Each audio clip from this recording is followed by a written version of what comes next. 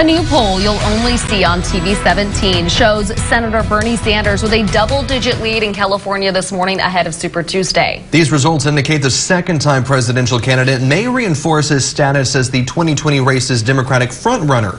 17's Taylor Schaub joins us now with the exclusive results. Taylor? Well, good morning, Maddie and Alex. And this poll is fascinating. With 1 day left until Super Tuesday, our parent company, Nexstar Media Group and Emerson College released a comprehensive poll showcasing the Vermont senator as California's leading contender for president.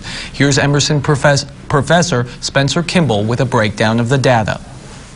Well, what we see in California is Bernie Sanders with a much larger lead than we expected here. Obviously, this was a state that he lost by about 7 points to Hillary Clinton 4 years ago, and now he's looking for maybe a little revenge against Joe Biden after that South Carolina victory on Saturday. And it looks like he's right around the mid to high 30s, and that would give him a substantial victory on Tuesday.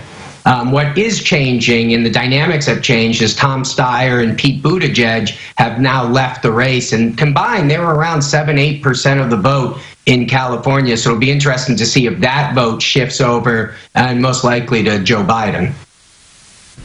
The poll also encouraged voters here in California to weigh in on some of the issues most important to them.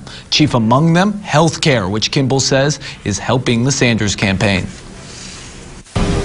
What we see in California amongst Democratic voters is what we're kind of seeing around the country, and that is health care. Voters really are concerned about health care, and it's their #1 issue. And not only that, but that's what's driving Bernie Sanders' success, because about 40% of them think he's got the best health care policy, and that's what's really helping him in California. The survey also addressed a crisis close to Kern County: homelessness.